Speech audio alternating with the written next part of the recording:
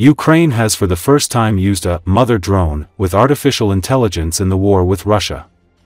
Having a range of 300 kilometers in the front, the drone is equipped with navigation that works without GPS. Ukraine's Minister of Digital Transformation Mykhailo Fedorov has shared a video of combat use of the drone.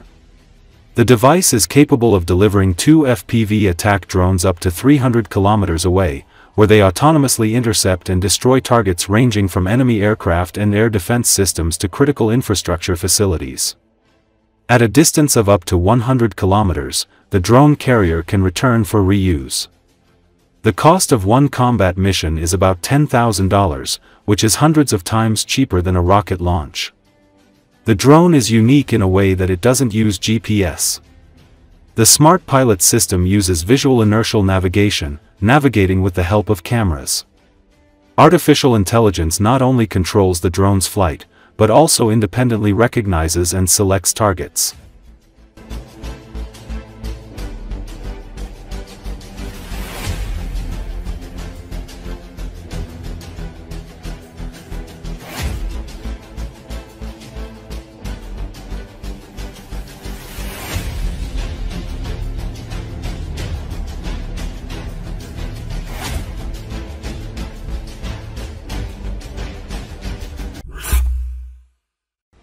Most of the Russian elite would be happy if Putin stopped the war on the terms proposed by Trump and first accepted the offer of a ceasefire.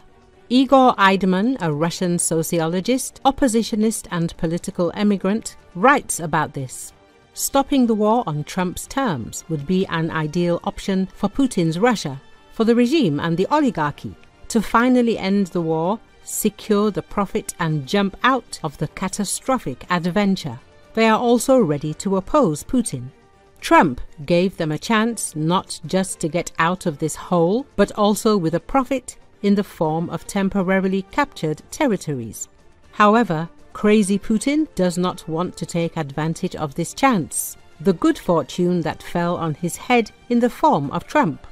He's going to fight until he completely defeats Ukraine. He wants to dominate not only the territory of the former USSR, but also the entire zone of Soviet influence. This goal is unattainable and leads to a major European war, but the paranoid cannot stop.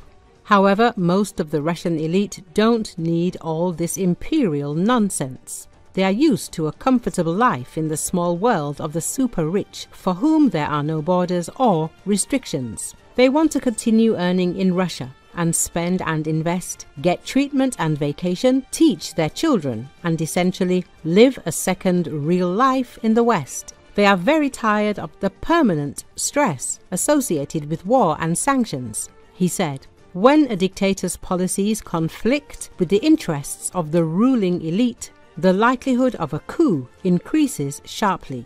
However, this is a long way off. They fear Putin more than a nuclear war. However, something may be starting to change. I heard a rumor from Moscow that they are trying to persuade Putin to agree to a truce. Abramovich, Dmitriev and even Shoigu are allegedly involved.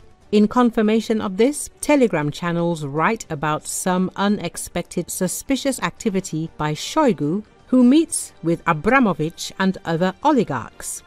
If this is true, it is already a step forward. Of course, Putin will send them away and may punish them. Maybe then they will overcome their panic fear of him, as did the entourage of Paul I or Beria's friends, he added.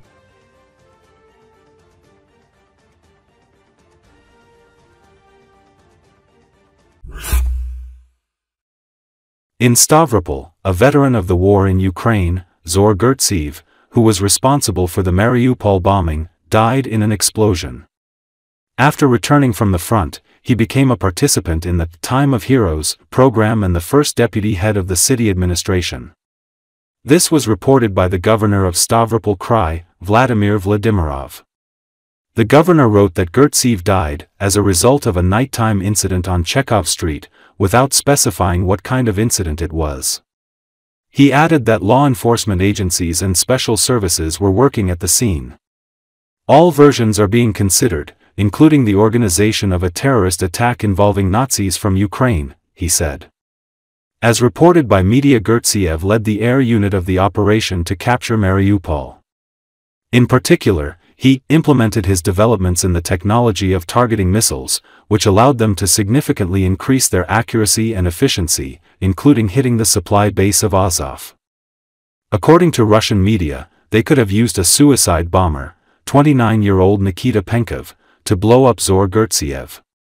It is reported that at the beginning of May, Penkov rented an apartment in a high-rise building on Chekhov Street, near which an explosion thundered. Gertsiev allegedly came to the house himself, but it is not yet known for what reason and how closely he was acquainted with Penkov. It is assumed that the explosive device was located on Penkov itself. According to one of the versions, he could not have known that the explosive detonated, it could have been set off remotely. Earlier it was reported that a grenade was used for the murder. The power of the SVU, which blew up the deputy head of Stavropol, Zor Gertsiev, is about 300 grams in TNT equivalent. Immediately after the explosion, the official lived for almost 5 minutes, after which he died. In the first seconds, he tried to crawl away from the scene of the tragedy. SVU was in the bag of Nikita Penkova. The device was painless, so there were no debris left after the explosion.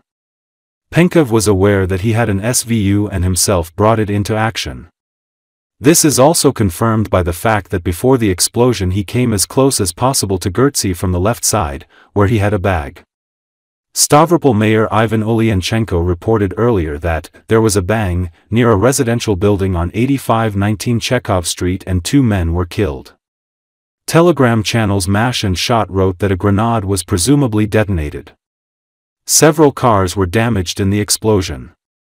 Gertsiev, 34, became a participant in the presidential personnel program, Time of Heroes, in May 2024. The program's website reports that he led the airborne part of the Russian troops' operation to capture Mariupol, and also received several awards, one of them for Avdiivka, in the Donetsk region, where fighting took place. In September of the same year, Gertsiev was appointed first deputy head of the city of Stavropol.